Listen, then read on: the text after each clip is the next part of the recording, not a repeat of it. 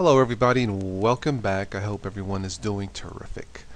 Well, I caught the Linux Mint news item, Newswire this morning. Linux Mint 14 is due to be released at the end of November. Let me just go to the Linux Mint blog. Now it says here Linux Mint 14 will be named Nadia and it should be released, should be available at the end of November 2012. It says here in Kim Stanley Robinson's Mars trilogy, Nadeska Nadia Chmenyashevsky, I probably butchered that up, is Maya's best friend. Nadia is pronounced Nadia. It is the English form of Nadia, which itself is the pet form of Nadezhda and is Russian for hope. Okay. Anyway, Linux Mint 14. You will be able to download the following editions once it is released. Let's see, we have Cinnamon, Mate or Mate, KDE, and XFCE.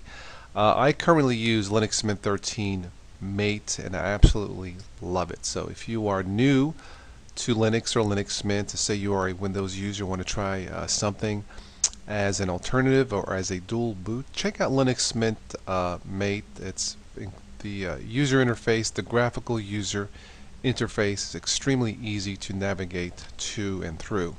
As far as the default environment edition for Linux Mint 14, it doesn't really say what the default desktop will be. Myself, I currently like Mate, but I'm sure many people either will go for Cinnamon, KDE, or even XFCE. Alright, that's it for the Linux Mint 14 announcement. One last thing, today is Thursday, Sunday night on linuxdistrocommunity.com, the live Total OS Today show. We will talk about technological blunders of the last 10, 15, 20 years, such as Microsoft Vista, the Microsoft Zune Media Player, and a couple other items possibly. You're welcome to join the show, join to just listen in live, or maybe as a guest. You never know. I'll post the link below in the show notes below this video. That is linuxdistrocommunity.com and the live Total OS Today show podcast. Thank you so much for listening and watching.